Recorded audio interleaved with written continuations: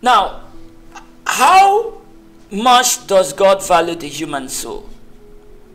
What is the value of the human soul?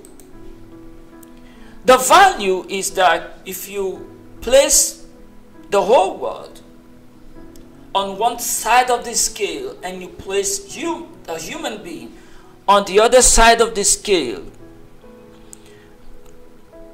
a single soul is heavier than everything in the world.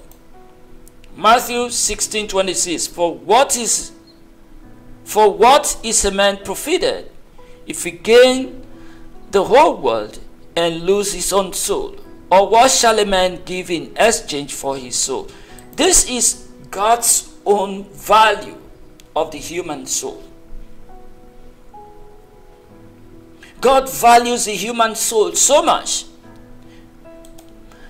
A lot of us do not know our value. And that is why we even question,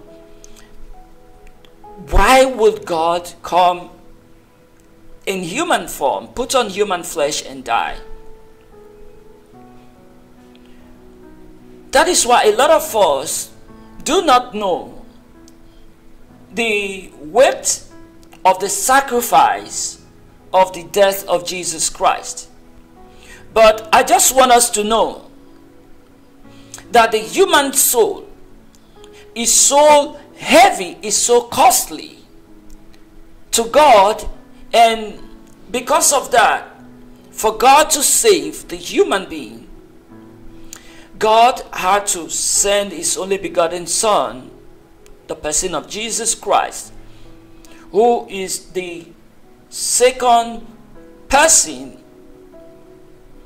in the triune God, to come and die for us. And when John saw Jesus Christ, look at John 1:29. The next day John seeth Jesus coming unto him, and said, Behold the Lamb of God, which taketh away the sin of the world. Behold the Lamb of God, who taketh away the sin of the world. Jesus Christ is the Lamb of God. This is how far God goes to secure the human soul.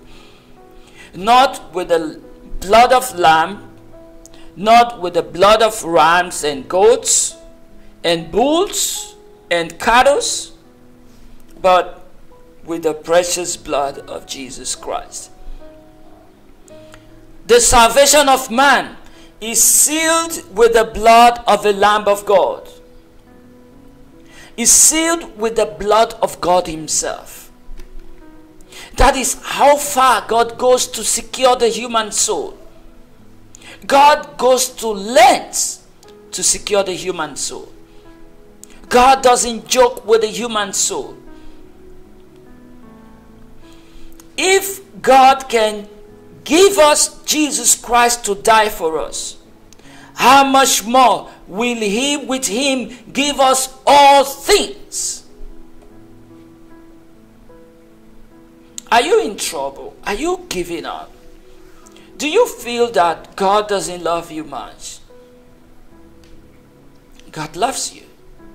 Jesus loves you. And he goes to lengths to protect you. Do you know how many battles God fights for you? Do you know how many things God delivers you from? Because he doesn't want you to end up in disgrace and in destruction.